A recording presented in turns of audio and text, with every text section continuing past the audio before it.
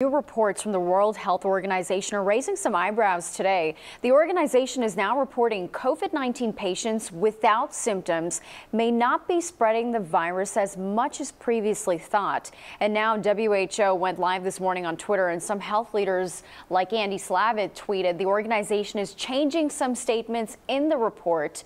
Here to help explain and clear up some of this confusion is our 9 health expert, Dr. Payal Kohli. Good morning, Dr. Kohli. So talk about the new information WHO is releasing now to come to this conclusion.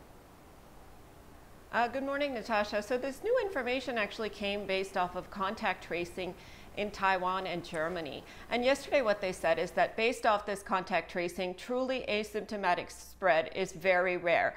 And then today, as you just saw, they walked it back a little bit in a tweet saying that they actually regret making that statement. And I do think that it was a sloppy statement to make yesterday because it was based off of contact tracing, which we know is a very imperfect science because it's prone to recollection bias. So, people are asked about memories of their symptoms as well as who they've come into contact with.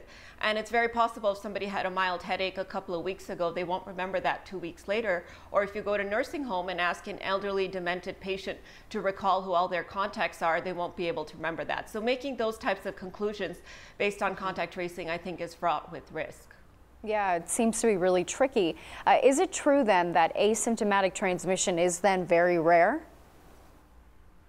No, in fact, quite the opposite. And they walked this back today as well. And what they said is that their models estimate that about 16% of asymptomatic people are transmitting. But they also said that it could be as high as 40%, which is the guidance that we've been getting from the CDC. So asymptomatic transmission continues to remain a very real possibility with COVID-19. But what we are learning is that people that we had previously called asymptomatic actually maybe had mild disease or atypical symptoms that they didn't realize. And we've also learned in studies that people start to spread the virus about 2 to 3 days before they show symptoms. So just because somebody doesn't have symptoms, that can't lead us to the conclusion that they can't be spreading the virus.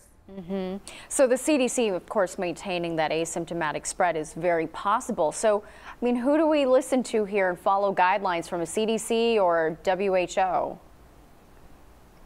Yeah, I think now that the WHO has actually revised their comment and said that asymptomatic spread is possible, they're both very consistent with one another. But the CDC, as you said, has always maintained that it's possible. And at the end of the day, the message is the same, that this virus, one of the reasons that it's been difficult to control is because people can start spreading it before they even realize that they're infected or never have, symptoms that show that they're infected. So the take-home message is really the same at the end of the day, which is that assume everyone's infected, keep wearing those masks, keep doing that social distancing because a large proportion of people that could be spreading it don't realize that they have it.